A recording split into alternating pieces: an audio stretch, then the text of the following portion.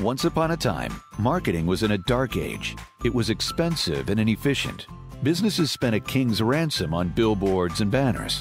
Alas, their ads reached the masses, but it was near impossible to target their actual potential customers. And then came the magic of integrated marketing. Deep in the forest of an enchanted strip mall, nestled between a bakery and a barbecue stand, worked a wizard. This is Marlin. Marlin owns Comfy Thrones, a local furniture shop. Hey, how you doing? For centuries, Marlin used traditional signs and billboards. But then, he learned the magic of integrated marketing, weaving together multiple media to efficiently achieve the goals of his brand. By talking with the people who visited his store, Marlin gained a great sense of who they were and what they were likely to buy.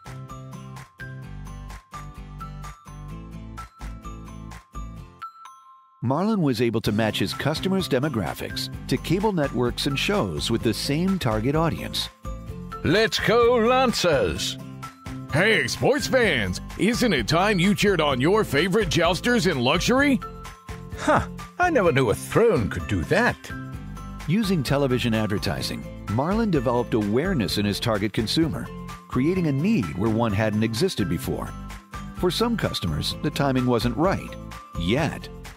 Alas, the old treasury is running a bit low. The next time the king checked his fantasy jousting stats online, there was Marlin's ad. And when the king logged into his email, there was Marlin again, always with the same consistent message.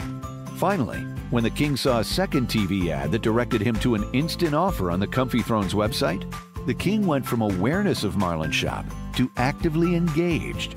The king was now on a quest to purchase. Integrated marketing allowed Marlin to be efficient, spending on media that reached his actual target consumer. He reused the same creative content across multiple platforms for a clear and consistent message. He created awareness, reaching the king with multiple impressions across different media platforms.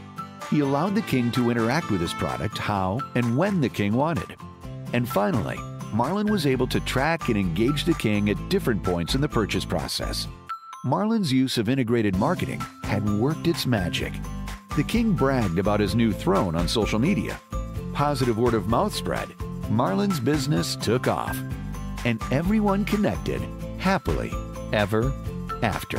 Hey honey, you want a comfy throne too? I just got a new offer. The beginning.